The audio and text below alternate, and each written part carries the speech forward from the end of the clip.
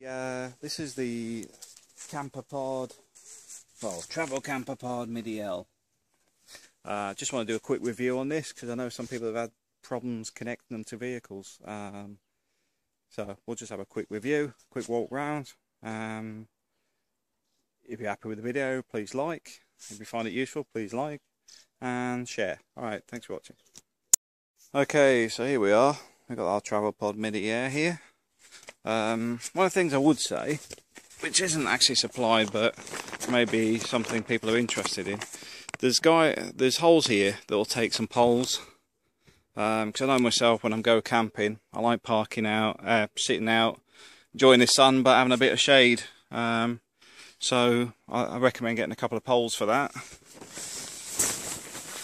As you can see, it's an inflatable one.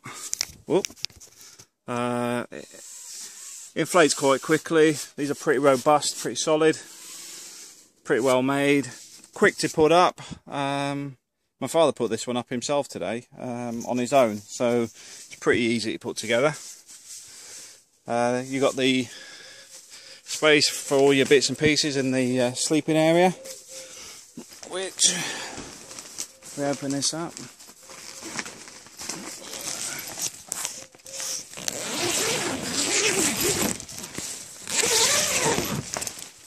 Yeah, plenty of room, some more pockets inside, and you've got a bit of ventilation there, mosquito nets on the front, so sleeping area is pretty good.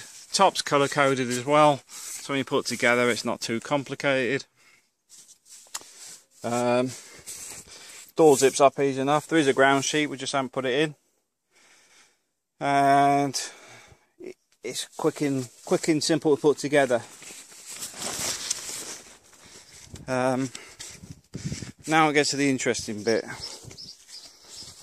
because one of the problems people are having is how to connect it to a vehicle. We've actually got these camper poles, Kampa being the manufacturer, the same one that makes the tent, the awning, should we say. They supply these clips, which aren't exactly the best. As you can see, that's it tightened up. Now I know some other people have thrown the lines over the top and then just connect it that way. That doesn't do your roof any good, mind. There is this one which goes with the S system, which puts S brackets on here and they connect in with that. That's a bit floppy from what we've seen so far.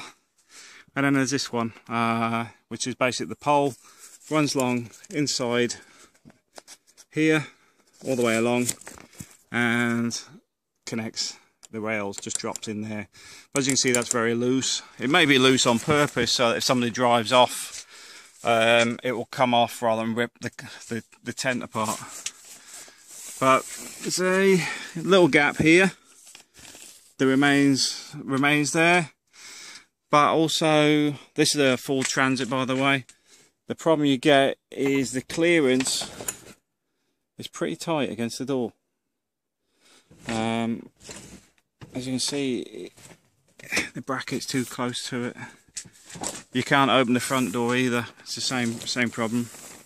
Not the best. So we may end up having something custom built to raise these up. Maybe another few inches to clear the door and where the door comes out. But also so it's actually a bit more solid.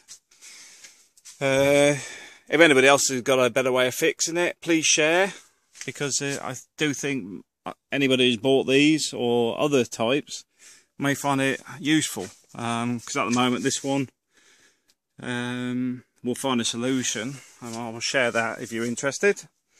But that's pretty much it. I mean, the tent itself is pretty good.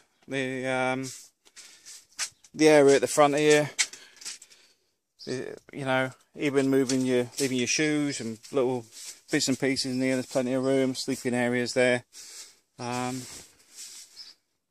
Does the job. Alright, thanks for watching.